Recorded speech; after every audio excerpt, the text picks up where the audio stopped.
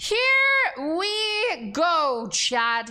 Here we go. Forbes decided. Hello, YouTube. Hi. Forbes decided to put out an article that I found a little bit interesting, and I don't know. I didn't look over it too much.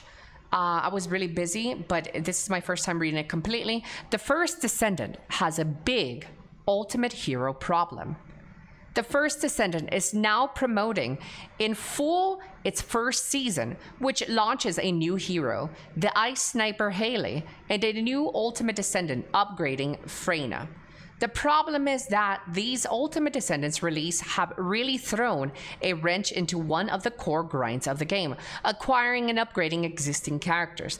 The core issue here is that it does not seem worth it to spend dozens of hours, millions of gold, nearly a dozen catalysts and energy activators to fully invest into a normal character, when in theory, you should wait to grind out the ultimate version when it arrives, whenever that is. And that is big facts. This is a huge problem with the First Descendant. Something that a lot of players should already know and have probably already ran into this problem when they're leveling up their Volbees. And then all of a sudden there's an ultimate Volbee and your previous Descendant is absolutely useless. You have catalyzed your Descendant. And I know that some people's I guess cope here is like, hey, you play for fun, you play for right now, and you know, whatever happens in the future happens in the future, which is a take that I myself had very early on. But that's a big problem with people that don't have a lot of time to invest in the game or even money to swipe for these catalysts. For people that are whales out there, it doesn't really matter because your beluga ass can just swipe for more things. But it does kind of affect the player that does not have that much time and that type of money to spend on this. So it kind of sucks that your Descendant becomes absolutely useless when the ultimate version comes out. There needs to be a way to incorporate an absorption of your previous character and then transfer it over to the ultimate, or I don't know, when you dismantle the basic, it gives you all your materials back. Something needs to be addressed here, because what is going to get somebody, assuming the Luna class was good, what is going to get somebody to just wait for when Luna comes out?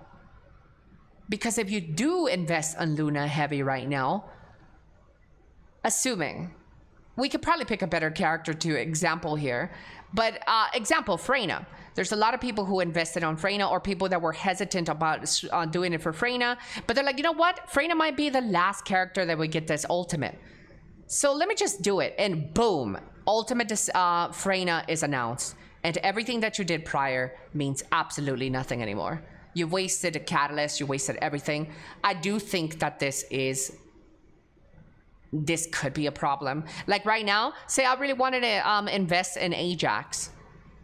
Do I really want to though? Since season 2 is coming out, do I want to waste all my catalyst on Ajax with maybe 2 months from now we're gonna get an ultimate Ajax? I could just do another character instead of doing the one that I actually want to play. I don't know. It's a little bit weird. I wonder how they're planning to handle this, but this is something that needs to be looked into. Give us some way to get rid of all that, or I don't know, something, implement something. Let's continue reading this article. They did this at launch by default with ultimate versions of all 3 starter characters, meaning whenever investing you made in your first character would likely result in an underpowered version. And for those of you who do not know, a basic Descendant versus an ultimate Descendant, there is a huge difference. Number 1, we have stats. The stats, your HP, your defense, and I don't know if mana pool, but you do get better stats as an ultimate Descendant. So just playing with a basic Descendant is just underpowered. Not only that, but they also lock some of the better character modules behind ultimate. Like if you are a Volbee and you're like, man, I want to, but I don't care about ultimate Volbee because I already have Volbee all catalyst out. Well, guess what? you're missing out on one of the most crucial mods right now in the game for Gluttony the Fight, because you are not wanting to upgrade to Ultimate Volby. That mod is kind of nice. You can beat the game without the mod, but I mean, you're kind of still nerfed in a way. You're not playing the best possible Volby out there, and I do think that that is a problem. So Ultimate Descendants are just a must-have over their counterparts. For many characters, let's continue reading. Characters, this is important. Lepic is the best boss burner in the game with its ultimate mod. Bunny becomes an even better mob clearer with ultimate mod. It's always the case they're better, but you just don't really know until they arrive. And as such, I've seen many people say they're not bothering to really go hard on any character except the ultimates, and are waiting for new ones to be released before bothering. There needs to be a way to, when an ultimate comes out, to consume at least half of the catalyst or something. I don't know what they want to incorporate, but that is honestly truly tragic. Tragic game design without a solution right now. Yeah. Yeah, and there's a lot of reasons. There's reasons why people are not investing into Enzos. There's people that are not investing into Eugens. Well, Ajax exists. Well, Ajax was a really bad example earlier. Scratch the Ajax thing. But you know what I'm saying. You catch what I'm trying to say with this. I forgot that Ajax. Who plays the Ajax? Anyways, I just wanted to bring this up to your attention, and maybe you guys can continue the chatter in my comment section. Don't forget to comment, like, and subscribe. But yeah, we need to talk about this. We need to fix this. Maybe season 1 has a solution. I don't know. What do you guys think?